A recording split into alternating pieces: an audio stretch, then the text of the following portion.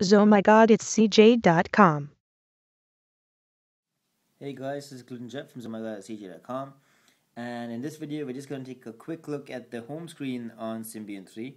As you can see, Symbian 3 does have 3 home screens that you can choose from. You can add your own widgets and your own wallpapers.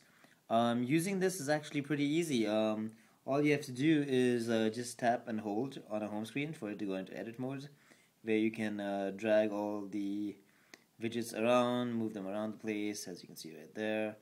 So that's pretty cool. You can also tap on an empty space to add a widget from the widget catalog. There's quite a lot of widgets in right now by default. Of course, they are adding more every day. All you have to do is select a widget, for example, the music player right there. Add that in, and there you see it right there. You can also change the wallpaper if you want. Just select done when you're done, and that's it. You have a new widget there.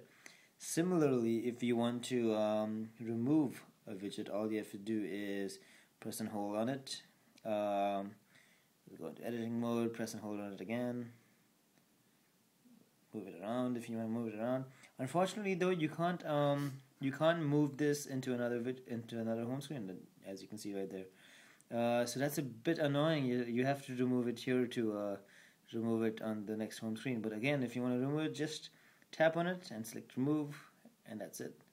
So yeah, the home screen is easy enough. I like that there is a choice of 3 home screens on Symbian 3. Of course, I do wish that there were more home screens, and I do wish that I could change the orientation of some of these widgets. As you can see, that's how it looks in portrait mode, and this is how it looks in landscape mode, just to show you. But yeah, even the wallpaper in the background, you can see right there, scales according to how you have it. But yeah, that's basically it. You can also choose to switch your widgets to online mode if you have a lot of widgets that communicate with the internet, for example, Facebook widget, for example. But otherwise, there's a lot of cool stuff here. There's the Connex widget, which you can see right there, which is very cool, where you can add your favorite Connex. There's the music widget.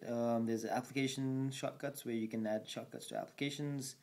There's the email widget, the Wi-Fi widget, and a whole bunch of stuff like that.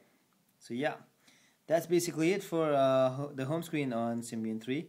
If you have any questions or comments, you can let us know in the comment section below, or check out the blog to let us know, and check out the more detailed post over there. Until then, I'm Clinton Jeff from CJ.com.